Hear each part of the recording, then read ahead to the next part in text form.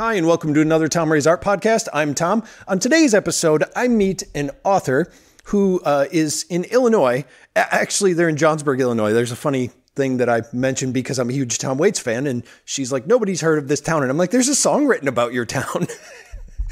And they had no idea. So that was kind of funny.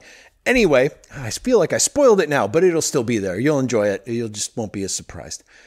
Anyway, we talk about how this author actually started writing over the pandemic, like a lot of us taking up some sort of hobby, or not hobby, but taking up a creative passion and putting it out there. And they actually got signed to a publishing company and started putting out books. And it's a great story. The person already was a writer, but they're a technical writer, a promotional writer, a person who writes for websites and marketing and things like that. And we talk about how that transfers over into readability for a romance author. And we also talk about the process of getting the word out there and just a lot of things that a lot of us artists and creators go through trying to do your own work and make it a full-time thing. So it's a fun conversation, and here it is starting right now.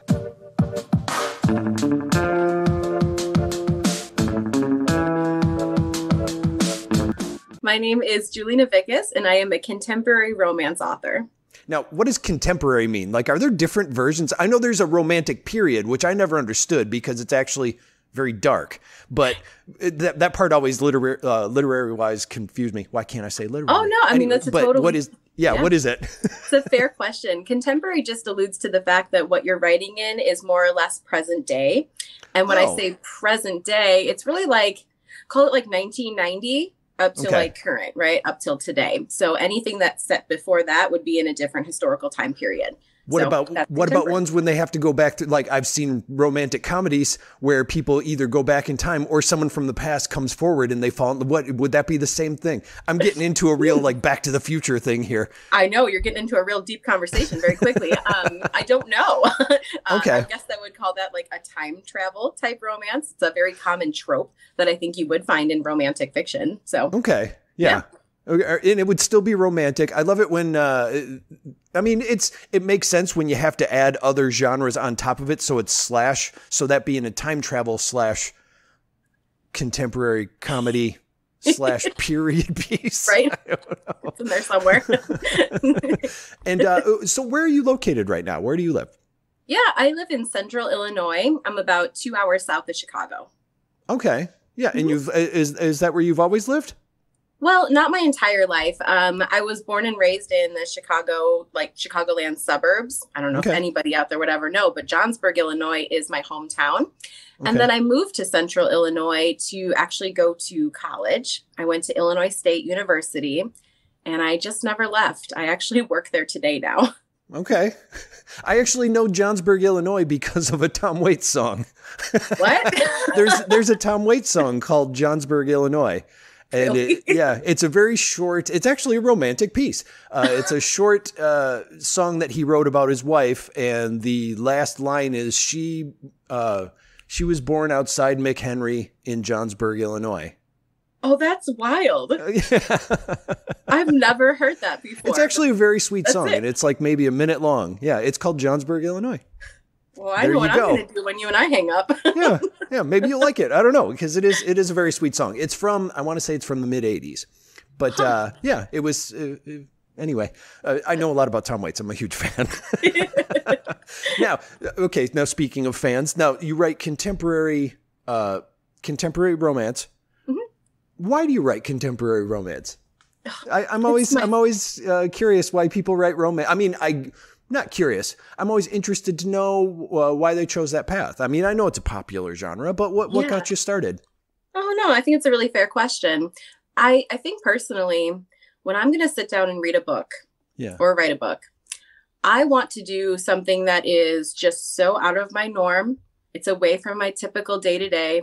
It's away from all the heaviness of the world and the things that we kind of trudge through on a day-to-day basis. And so it's just a place to kind of escape and just have a little bit of fun, just enjoy something that's not going to be a learning experience. It's not meant for anything more than just, a little time away to kind of re-energize and recharge.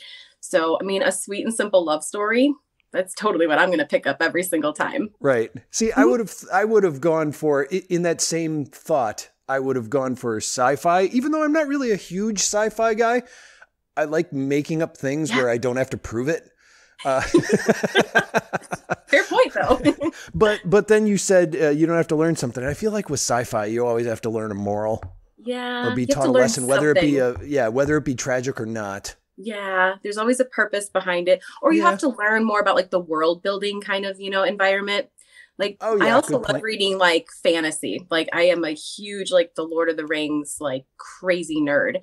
But when you pick up a book like that, like, it's an engaging, your mind has to be really actively present to absorb that lore. And so when you think of like a silly, sweet romance, like, you don't have to think too difficult. It's just kind of there, and it's like a surface level story. Yeah. Okay. I get that. And then you said, so you were saying like a short, quick thing. Now, like, how do you write shorter novels? Do you write regular length novels? Like, I guess, how big are the books you write? Yeah, I would say mine are pretty standard for the industry. I try to shoot for about 75,000 words for each novel. Anything shorter than about like 60,000 is considered a novella. Okay. I've never written one of those just because I think I need more space to tell my story. Yeah. Yeah. And I've only recently heard about the phrase novella.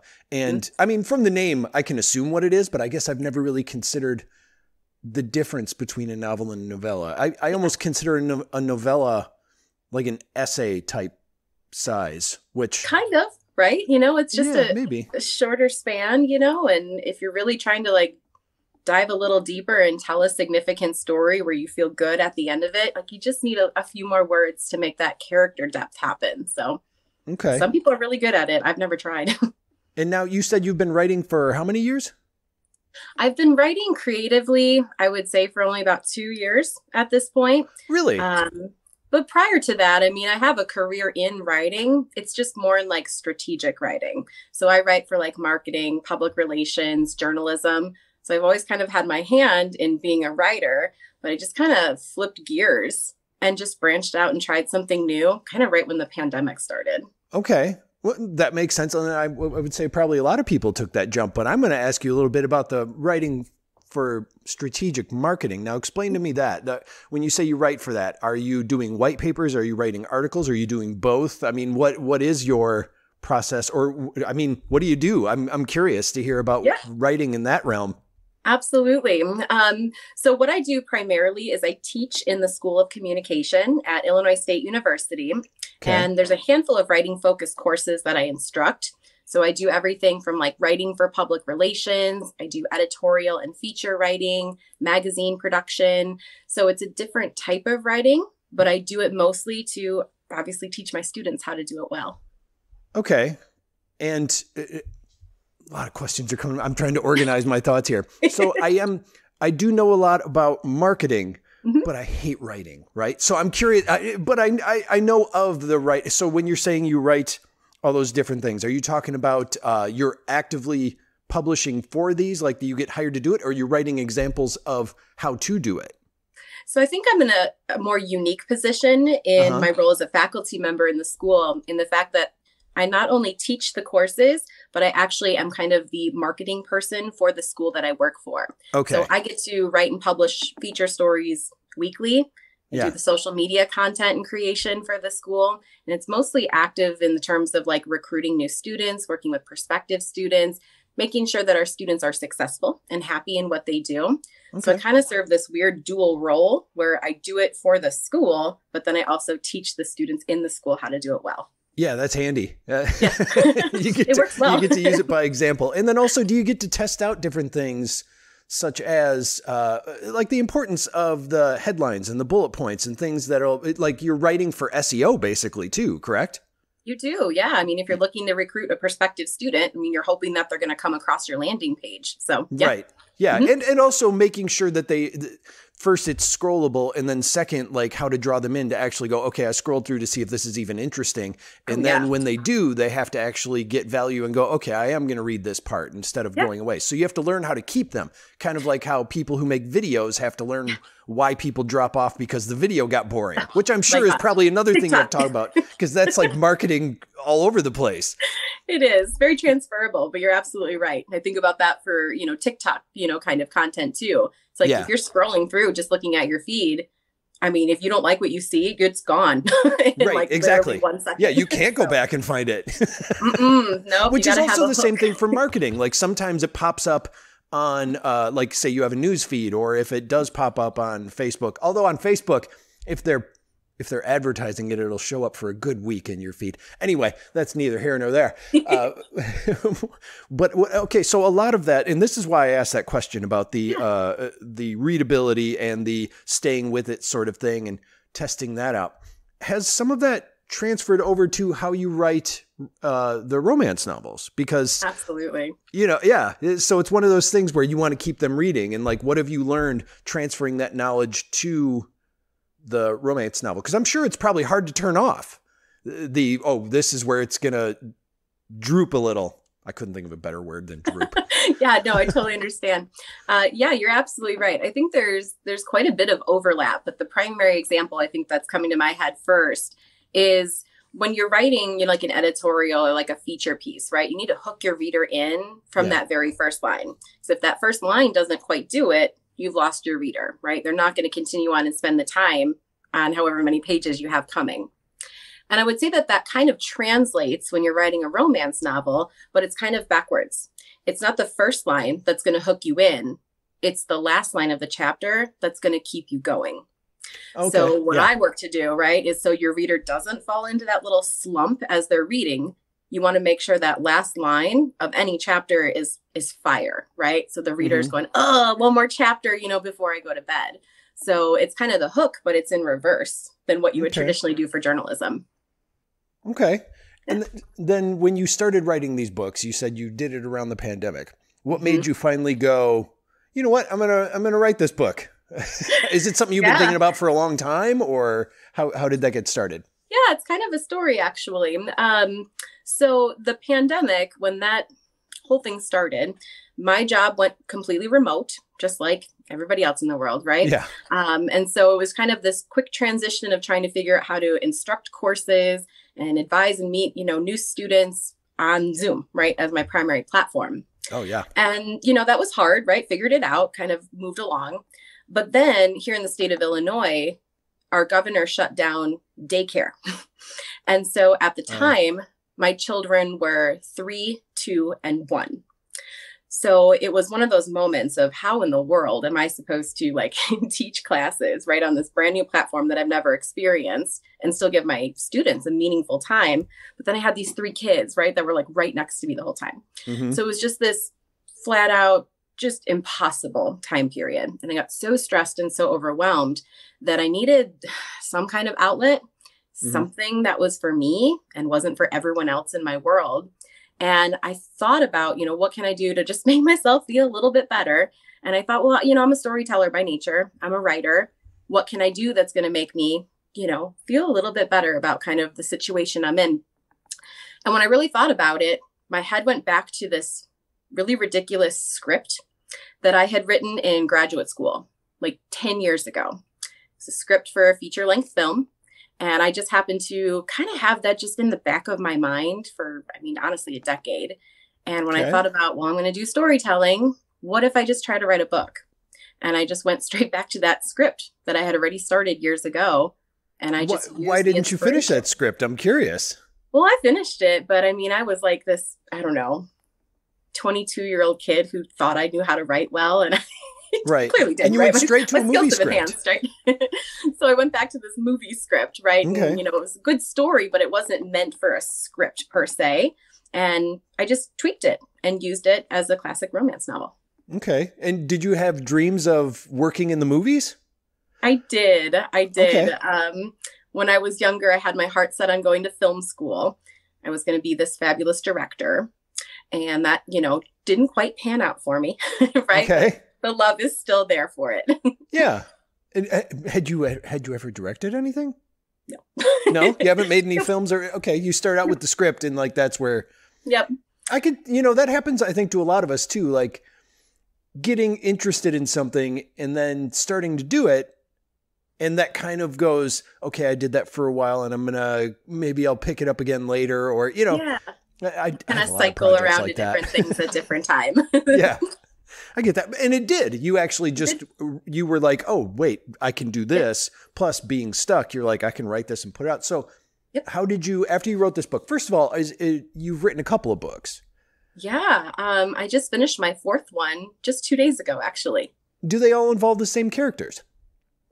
So far, yes, they do. Because I noticed there was a very similar cast of characters on the book covers. So I was curious if it was just maybe that's the way all guys look to me now, or if it was the same one, if you were implying that they were the same characters. No. So I think it's pretty common, I think, for the industry, but the first 3 that I wrote, it's a trilogy and it has 6 main characters, but each book focuses on a different pair of those 6 characters. So if they started as a primary character, they become secondary in the other 2 novels. So you see the same people and you see the same storyline like progressing, but each person gets their time in the spotlight. Okay. And now you wrote these books, or not these books, but the first book that you wrote. After you wrote it, what was your process for going, okay, I wrote it, and not letting it just be, this was my screenplay and, you know, I'm done with it. Maybe I'll pick it up later. How did you go from writing it to, okay, now I'm going to put it out there? How did you know what to do with it? A lot of hours researching. I will say that. Yeah. I'm not quite sure what made me want to try to get it published, but as I started learning and building confidence in the story that I was telling, something in me just said, well, you know, it doesn't just have to be this file that sits on my computer for nobody else to read. Right. If I like it and I'm finding joy in it, maybe there's another reader in the world who would find the same enjoyment. And so researching different options of like path to publication, I thought I would try the traditional route and query for an agent or a publisher. Okay. And to be honest, I think I just got really lucky and found somebody very quickly. Oh, you did? I did. Yeah. I worked with Inkspell Publishing, and she has just been, I mean, just phenomenal. Like, she took a chance on this, you know, random new girl who just showed up in her inbox one day. But it's been an incredible experience. I'm so grateful to her. Okay. And so you, I guess you got signed, I guess you would call it, that would be the term, right? You got signed to Inkspell? Yeah. Mm-hmm. It just seems weird to say that about a book, you know. Yeah. Anyway, never mind. I'm getting hung up on terminology. So you're with Inkspell. There you go. You're with Inkspell. That's what I meant to say. And what did that do? What was the process once you sent them the manuscript that you had, and they read it and said, sure. And then now what? What happens when that, you know, it's like when I find out a musician gets signed to a label, and it's like, and now what's going to happen? You know, so what happens after you did this? Well, what happens after that is you sit around and kind of wait for about a year. It's one of the most like heartbreaking parts, right? It's like you have such momentum and excitement, and then you sign a contract for publication. They're like, and your publishing date is 18 months out. And you're like, oh, 18 months, huh? I guess that is what it is, right? But they work on a very specific publishing schedule, and they only publish 1 book per month to focus their time and energy in the right places and help each author along. So I can respect that, right? It's not just about me. But yeah, it took about 18 months from the day I signed that contract to the day it actually was released to the public. But a few months beforehand, you get partnered with an editor, and you do several rounds of professional editing. You work with a designer. They put the cover together for you. And then you work specifically with the publishing specialist, and they get it available on multiple different platforms for a pre-sale. So there's a handful of things that go into it. You start maybe like 5 or 6 months before the actual publication date to get things finalized. Right, which would be another reason why delaying it as well is because there's stuff involved in the making of it. And this was going to be, I'm assuming, hard book or not hard book, but a book and ebook is what I meant to say. So it was both of those? Okay. Yep. And it went into stores. Yeah, it is. It's in stores. Okay. That's kind of exciting. That's neat. It is. It's a very cool, like, fulfilling experience to see, like, what was once just this, like, block of words on your computer to actually, like, holding a physical copy of your book and be like, look, people can buy this now. Yeah. Now, if people were able to actually go out during this time period, would you have toured with the book, or would there, or have you since then, now that people can go out? Yeah, no, really good question. I think it was still in one of those just like weird time periods where it was like the pandemic was still a thing, but not quite as much of a thing as we were in, previous years.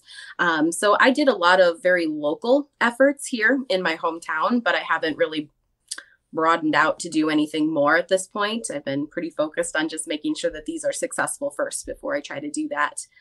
But yeah, would have been nice. A lot of virtual opportunities, book blogs, promotional tours, stuff like that. Yeah. And do they send you, you would write articles, I would assume, or you have something that you would send out to blogs or whatever. Would they just, would Inkspell go, we found this place or this person and send them this information type of thing? Yeah, absolutely. It's been a really nice, I would say, partnership too, in the fact that they will certainly do some of that marketing outreach for me, but a lot of it is up to me as an author as well to figure out the marketing strategy and promotional, ideas to just get it into the hands of readers. Yeah. And it's got to be hard to sit still and, not go, hey, and it's good that they let you do that too. Cause some people might be like, no, you're not allowed to do this. Only do who we talk to. That's nice that they give you that freedom. I like that. I completely agree. There's been lots of moments where I'm like, here's an idea that I want to try. What do you think? And it's always been sure, go for it. So nice. As long as I get the permission first, right? Right. And it's fascinating that I'm so used to people starting out with the self-publishing and then finding people, and you just jumped right in. So that's really nice. Like I said, I really got lucky. I didn't know any better and I was totally brand new. I'm like, I'll just try it and see what happens. And I don't know if it was timing or what, but things worked out really well. So can't complain. And do they ask you to write more books, or did you inform them that you had more books? You were like, how did you come up with the books that followed? Yeah. So as I was, I guess, kind of sitting around waiting to hear back from like a publisher or an agent, the best advice I had ever received was don't stop writing. And so when I finished the first book and was just kind of in that holding period of who's going to work with me, I just kept going. And so even though when I started writing, I didn't intend for it to be a 3-book trilogy, just kind of spiraled into one. So I just kept going. And then when I signed that first contract, it was kind of like, oh, wait, and there's 2 more coming. There's 2 more. Okay. She was like, great, that sounds wonderful. So yeah. And I guess I wondered too, like when they sign you for that, do they expect you to write more books, or are they just like, we're signing you for this 1 book and that's, we don't want another one? Or I guess that would be weird. I just don't know how that process works. I mean, I've never been published, so I don't know. And I can't speak, I guess, super well on it, but I can think back in terms of like the contract language that I looked at. And there's a clause in there that's about like the right of first refusal. So if like you continue on and use like overlapping characters or like location or plot, if anything is tied back to your original works that were signed with them, they get the right of first refusal to that book. So they could read it and go, no, this one is way worse than the first one that you submitted. You go and do what you want with it. Or if they like it, right, then they'll continue to sign you for it. So yeah, I think it's just kind of like your preference of if you're going to continue the story or if you want to start fresh. You have that kind of like leeway to decide which way you want to go. Okay. And the way that you just responded to that, this is way worse thing made me think of another question. So had you worked with an editor before? Because that's a person going, do this, don't do that. Or this doesn't work, or what's this? So what's that? Had you done that before? It's very weird because I've served in like an editing capacity before. So I was familiar with kind of what that would look like, but it was so weird to be on the opposite side of things. So you just get so like emotionally attached to like your story and your character. And when somebody else who's like this impartial third person who just like steps in and inserts their opinion, you're like, I don't know about that. Right. But I think, again, I was really fortunate and I just matched really well with the couple editors that I worked with previously. And, it's still your work. It's still your story. And so you have complete freedom to say, I'm just going to go ahead and veto that idea and we're going to do this. And here's why, as long as you have a rationale for it, everybody's really flexible and just wants to see your vision come to light. Okay. So I found it pretty fulfilling, pretty easy. But I'm sure others so many people who just luck out like this, It's like, well, I've heard that it's supposed to be bad, but it turned out that it was great for me. right? So now that all this had happened, what are some of the things you learned from starting out, just since going, I'm going to write the story, getting signed, putting it out there, actually publishing it? What are some things you learned along the way? What are some opportunities that because of this that you realized? Yeah, I think the biggest one is when you sit down and you say, I'm going to write a book. That's just one tiny piece of the entire process. Mm-hmm. As silly as that sounds, right? Writing is just the first step. It's what comes after that I had absolutely no clue. Because you're expected as an author to not only write your stories, but you're expected to sell them as well. Mm-hmm. So all of the marketing, building your own website, having your own social media presence that's active and engaging daily. You have to have this knowledge, strategic knowledge, right? To be able to sell your books and find the ideal readers. Now, I came from a little bit of that background, having worked in public relations. So it's it wasn't completely foreign to me, but I had never done it before. So one thing that just really blindsided me was, I'm not just the writer of this story. I am the seller of this story too. Mm-hmm. So you have to be the face of your story and, appear on podcasts, right? To find other readers, right? Or be on blogs or get yourself on TikTok, right? There's all these things that come with it that nobody really tells you in the beginning. So that was a big lesson to me. Yeah. And I've noticed, I did notice on your website and on your Facebook page that you do share tips. You write, when you said you have that, the communications background and that you're working in that, it's very clear because you do share a lot of tips and put in things. And I also agree that being able to do that for other products, for other people, for other things is fine. But then when it's your turn, it's just I can't say this stuff about myself. That's a tough one. It's hard. It just sounds like boasting or I know everything. And it's no, I'm just sharing and getting, I got to a certain point and I'm trying to tell people and share. And exactly. Yeah. It's super weird. And, by nature, I'm this ridiculous introvert, right? So it's I don't get joy from being around large groups of people all the time. And so when all of a sudden you have to be the star of the show, it feels super weird to just constantly throw information out into the world about you and what you're doing and your success. It feels very uncomfortable. I don't think I'll ever feel comfortable with that process, but if you want to sell your book, that's what's required. Yeah. And actually, here's something that every creator could benefit from knowing more about. And I always feel like maybe writers have an easier time doing this, but writing a bio, that's one of the hardest things in that vein that I've ever had to do. One, because I always feel like I'll write it about myself. And then when I'm writing it in the first person, it sounds like boasting. And two, if I write it in a third person, it's kind of why are you saying your name in this bio? So do you have any tips for writing a bio? It's you have to use non-descriptive words, right? So you can't just say I am, the recipient of X, Y, and Z words, right? So you have to tone it down and just say award-winning. Right? You're not boasting to the specifics, right? But still alluding to the success. So in the accomplishments, just start with what it is you're talking about rather than this person or I, Tom Ray, the fan. No, never mind. I was gonna joke and say a bunch of flowery words, but it's nah. Even then, even while I was making a joke, I'm that just sounds silly. I'm not going to say that. Exactly. It's the truth, though. It's a really hard piece to write because you still want to sound engaging enough for a reader to go, "Ooh, tell me more about this person," right? But you also don't want to throw out all of these ridiculous facts that just turn people off immediately. So it's smooth language that alludes to what you're best known for, maybe. Okay.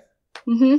Now, I want to go back to the book a little bit too. You had mentioned there are a bunch of characters, and I guess I'm curious, how do you come up with the characters that you use? Why do they specifically exist? It's one thing, I can write a story and start off with two people and go, it does this, but then it's they have to interact with people who are these other.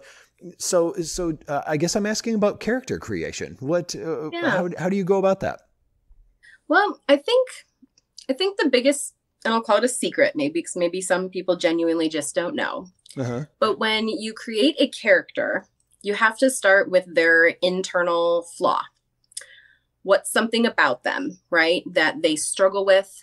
They have a specific goal in mind, but it is completely internal and specific to that person. So it's kind of what they're going to overcome throughout the journey. Okay. But you can't tell a story just about internal conflict, right? You can't just be in a character's head for, 400 pages. Mm-hmm. There has to then be external conflict. What's happening in the world around them and how are other people impacting their, moral arc, essentially. So when I start with creating a character, I think about what's their problem first. What's going to be their deal? What are they up against? What are they trying to overcome? And then the external conflict comes into the story. So I guess if I had like a piece of advice about character creation, you start with their flaw. You start with what they want to overcome. Okay. And that helps build your arc as you're writing the story. So instead of talking about a background, you talk about a possible thing that they're dealing with right now and introduce that way. I guess that's, that's kind of interesting. I get that. Absolutely. Well, it's more humanizing. It's more relatable. We all have flaws. We all have things we're working to overcome. So if you can get a reader to latch on to like at the core what it is this character is trying to do, that's an easy way for them to keep turning pages. External conflict is great, right? And it'll keep your heart pumping and you're going to kind of want to continue. But ultimately the satisfaction comes when the character actually overcomes whatever it is they were struggling with on the first page. Okay. More fulfilling. I get that. All right. Yeah. Sorry. My mind's spinning out because I totally feel like this can apply to, I'm working on a few comics, different comics than what I normally do. And I just have these characters and one, it's kind of okay. But then as it goes along, I'm just like, what am I doing this one for? And then another one where I'm just like, oh, this one's kind of more of a nonsense. And I'm going through it. I like that one because it's more freeing because instead of me going like, hey, what's this big story going to be and how's it going to interject? It's very short in kind of what you're talking about, but in nonsense SpongeBob kind of way. We're like, hey, I got this thing. And then all of a sudden it's like, batong. I don't know. I don't know how to explain it, but it's like the conflict and resolution that happens is dumb thing resolved by even dumber thing. And that's it, because otherwise all I feel like I'm doing is I'm writing a gag and it's like 1, 2, did it, and it's like, I don't like those. Anyway, I don't know if any of that made any sense, but what you were saying made me think about something I'm working on as a creator. Yeah. So that was me thinking out loud. Enjoy, everybody. I love it. See, there's so much ways you can transfer the knowledge. Exactly. And then now you have a website that you post to all the time, and you already have a publishing company that gets the word out for you, but you said you also do your own promotion. Now, I guess, how do you promote yourself? Do you manage your website? Does someone do it for you? And do you do any marketing? Yeah. It's kind of a one-woman show at this point. Okay. This first book of mine published just last August. So it's just been kind of this like whirlwind, learn as I go, literally every single day. So right now it is just me. Okay. I do the website stuff, which you can tell it's very amateur. No, it's not. Actually, it's very nice. I was very impressed. You got a WordPress site going and you got a lot of posts to it. It's very good. Trying my hardest, right? Yeah. Hopefully one day I can make it better, but it was a good place to start. So right now in terms of like promotion and stuff, I spend a lot of time on social media. It's a large part of what I do for like my daytime job. And so active on all the major platforms, try to post daily and engage with potential readers, current readers, right? Just to keep the momentum up. I also have a newsletter. I send one out to my readers at least once a month. I try not to spam everyone. But again, it's a good way to keep engaged and just stay at the forefront of everybody's mind. Those have been the most successful things for me so far. I've also had a blog for, I guess, maybe a year and a half or so at this point. Yeah. And I strategically try to use that as more of a learning tool. So if people find me because I have, information to share or tips or advice, then if they like what I have to say, they might be interested in reading as well. So just kind of a more like roundabout way to capture different readers, just to try to find a different market. So just a couple of things that I try to do in between everything else. Right. Exactly. Yeah. It wasn't a lot. Right. And with the newsletter, what kind of things do you do with the newsletter? Do you put out excerpts of the book? Do you have side stories that you write about? I'm curious what authors do with their newsletters. Yeah, I think it's really wide open. I've seen so many authors take it in so many different directions. I try to make it as pretty short and sweet and to the point as I can. Nobody wants another email. We all know that, right? So it's kind of usually just a quick like summary, a recap of, okay, it's been a month since I talked to you. Here's what I'm working on. Here's some exciting news. This is what's coming up. I also try to include just different links to different places that I've maybe appeared. So like in the future, I'll have a link to the podcast that you and I are doing, right? Works for me. To reach out, find some more viewers, right? Yeah. But yeah, I do typically, I'll share like the first chapter of my upcoming book. So the ones that have not been published quite yet, readers can still access the first chapter. Just kind of a nice tool to be like, hey, did you like that first chapter? You might want to read the whole book when it comes out. So just different things like that. Usually a link to my like most recent blogs. If I have friends who are, you know, pushing out a new book, publishing, have something exciting, happy to share and swap ideas. Honestly, I think it's other authors that help just as much as your own promotion, because if you like similar genres or similar styles of writing, you know, you can share each other's work and benefit from that. Yeah. And one thing I've heard about authors, or authors have told me, is that because you mentioned TikTok, and I get, you know, TikTok being a big platform, but authors are all like, oh, you got to search for, what is it? Like, there's a hashtag on there for like book author or something. I forget what the hashtag is, but like, Book talk. There you go. Book talk.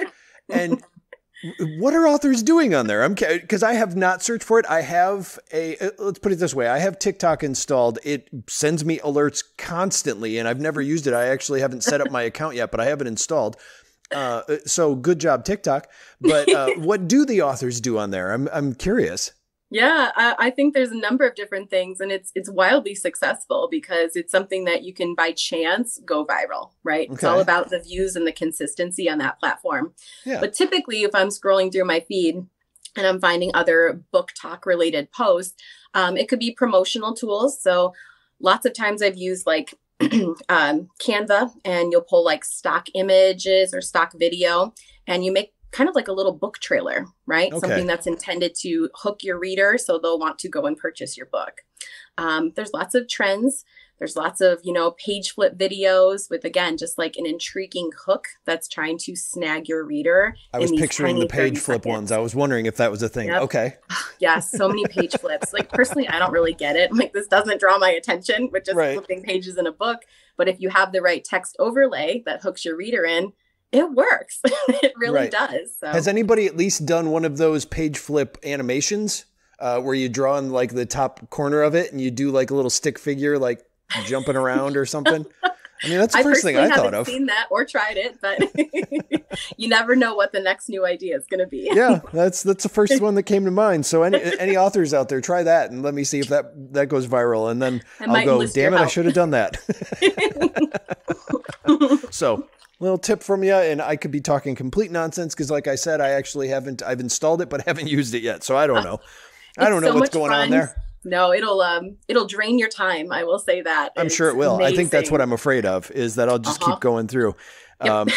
Right. And then, so on top of this, not like this wasn't you doing a lot already, but what would you say is the hardest part about kind of being an author, an individual promoting yourself?